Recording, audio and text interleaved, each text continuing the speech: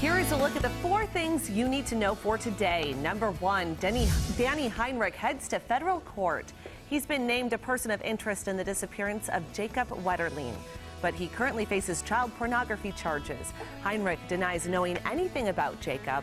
Stay with WCCO 4 News as we continue to follow today's developments in court. Number 2, a free retirement savings plan launches across the country today. It's called MyRA. It's a low-risk financial account designed to jumpstart retirement savings for lower and middle-income Americans. A lot of people who don't have access to a 401k at work.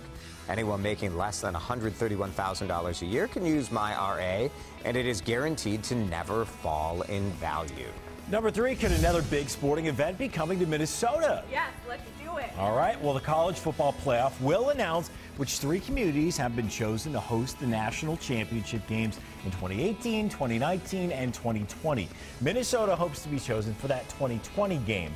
If picked, the game would be at the new U.S. Bank Stadium, which already has the 2018 Super Bowl and the 2019 Final Four. And number 4, would you want to go to this theme park? The New York Times reports Lionsgate Entertainment has announced plans for a Hunger Games theme park. There would be 2 of them, one in Atlanta, the other in China. No word on when the parks could open. The last installment of the film series hits theaters on November 20th. I did enjoy the first Hunger Games movie. Yeah, it depends how literally the theme park is going to take those films. That is a good point. Yeah, it's just like, oh, check out this exhibit or participate. Right. Very different. Yes. things. Well, only one person